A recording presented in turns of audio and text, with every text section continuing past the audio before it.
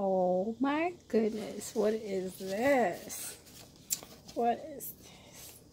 This right here is my precious paintings.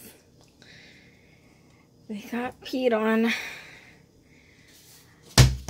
by my cat. Yes, they did.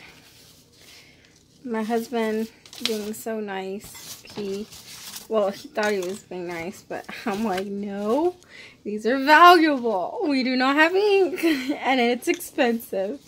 So he threw them away, you know, because it's like pee, right? Of course you're gonna throw it away. Except for I don't have ink, and I think I have a little bit, but it's expensive. It's hard to come by.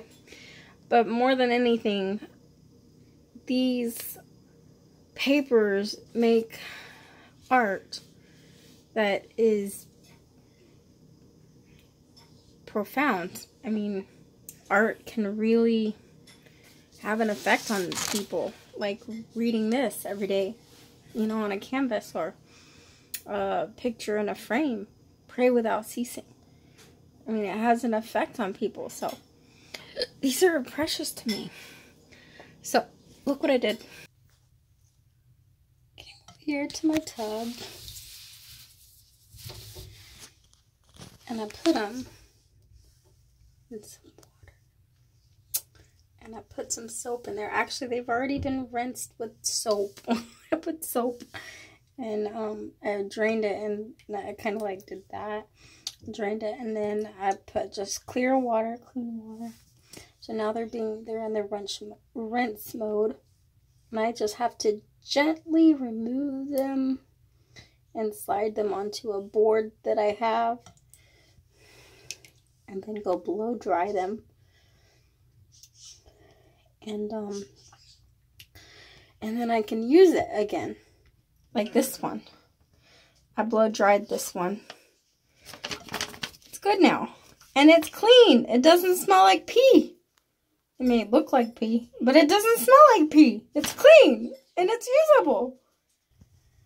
As I was doing this and saving these girls in a bottle that I used to show that God is our comforter and he collects every tear in the bottle. See, I'm demonstrating with these images right here in art that God collects every tear in a bottle and that he's our comforter and our rememberer.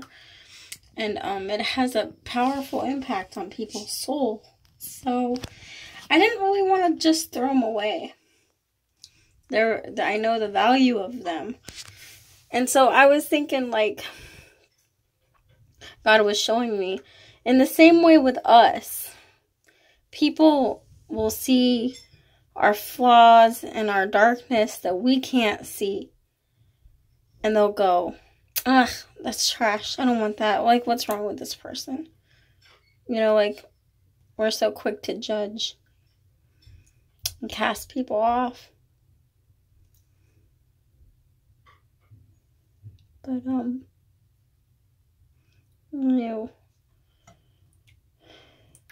you treat people with gentleness and love, that's better.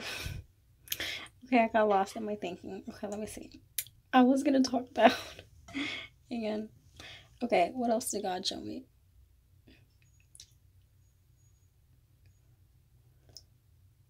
Oh, yeah. I was carefully, gently rinsing these. And I was thinking of how God washes us with the Word.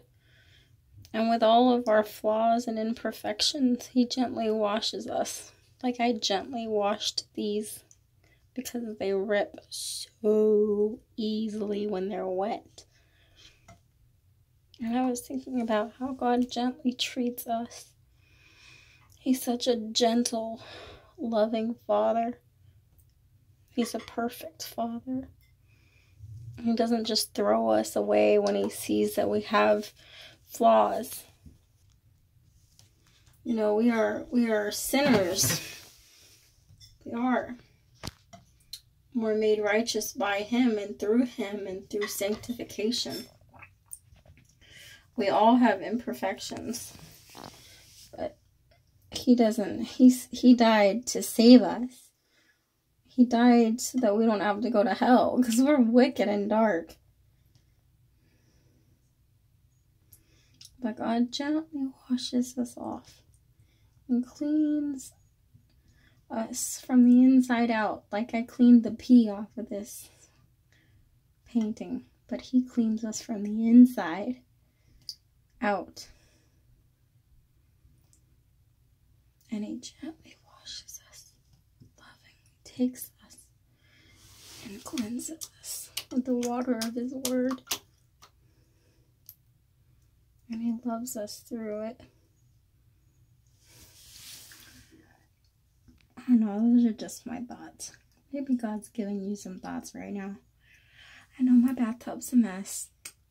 It's a plastic tub, what can I say? It gets like that so easily, you know. Porcelain doesn't get like this. Porcelain stays beautiful, but plastic tubs, they they tend to do this. I need to get some Ajax and scrub my tub.